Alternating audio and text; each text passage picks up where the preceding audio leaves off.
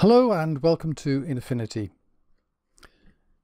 Affinity Photo, like other photo editors, is based on the principle of layers, and you really have to understand these in order to make good use of it. So this is a very first video to say this is basically what layers are about. It can seem a bit odd at first, but actually it's quite easy, so let's get going.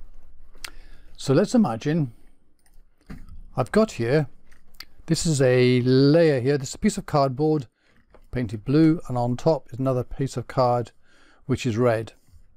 So now if I look downwards from above like this, what am I going to see? I'm going to see the red, of course, because the blue is hidden underneath.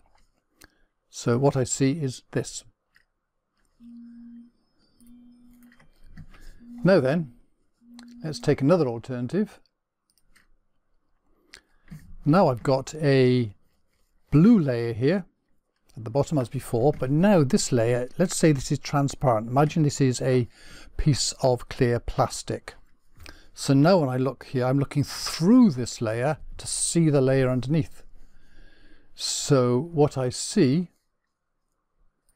is this. I see blue. Now then, let's try something else again. And this brings in really the layer idea of layers. Again, now imagine you've got this blue card underneath. Now this layer on top here is half red and half transparent, right? So when I'm looking down on here, I'm going to see the red from here, but I'm going to see through this bit and I'm going to see the blue from here. So what I see is this.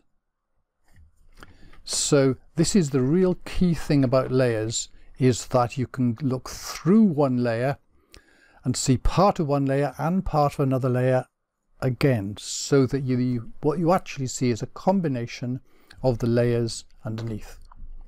Let's do this in a picture just for a bit of fun. Here we have a chap playing a trumpet, and what I'm going to do is I'm going to select the paintbrush over here, and I'm going to click on the red here. So I've got a red paintbrush, but I'm not going to paint on this picture. I could paint on this, but if I do that, then if I want to change it, I just have to use undo. So I'm going to paint on another layer above. This also shows it. So to put another layer in, we've got a layer menu up here which offers you lots of things, and you can click here on new layer. And this puts in another layer above here called pixel, because that's what it is. It's got pixels, which are little dots. You can also, and I often use this, is this one down here. This is exactly the same thing. You click on here and it gives you a pixel layer. So now with my paintbrush, I'm going to paint on this layer. See, this layer is selected. If you click on a layer, it selects it. So I click on this layer and now I've selected it. Now if I paint on here, I can put a nice hat on here, fill that in nicely, and there we go,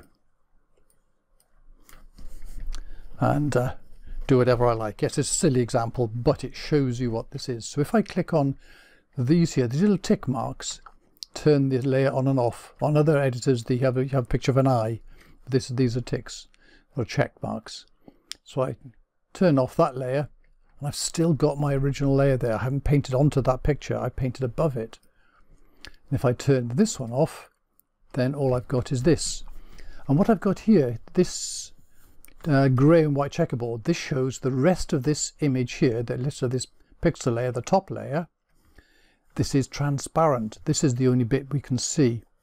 And it's that transparency which is like that picture with the red and the transparent bit, so that we could see the picture underneath. So we click on this here and I can now see both again. So there you go. That's the very basics of layers. They are stacked one on top of the other, and you can put things on one and see things on underneath on another. Thank you very much for watching.